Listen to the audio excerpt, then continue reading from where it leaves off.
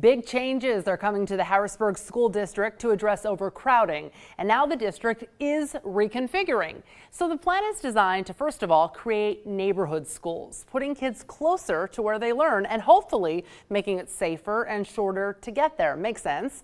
Old buildings, they could see renovations, and buildings that were never supposed to house students won't. But we're talking about a lot of moving parts here, and that's why we're going to break it down. Let me show you this. So for instance, Steele Elementary, they're going to reopen in fall. That's new, a renovated building for kids to go to. The Lincoln building will host K through 5. But here, I want you to take a look at this. Roland Academy. Students are going to be relocating to Camp Curtin over the next 3 years. Let's go to the next slide here. We're going to talk about the superintendent. He brought up a lot of points that he wanted to really focus on. First of all, it's going to increase educational programs, he says. Easing overcrowding, that's the goal. And also strengthen middle school programming. But here are the cons, the challenges that come along with all of this.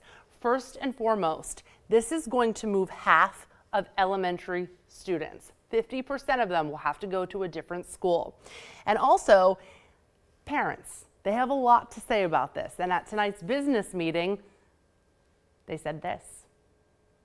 Reconfiguring our schools based on the plan that was presented will ultimately create unsafe environments, which will make teaching and learning more difficult. Greater noise and distractions lead to chaos. Culturally, we cannot throw kids into one building and say, now you're all going to get along. There are steps that have to be taken, and we have to lead as a community to ensure that they happen.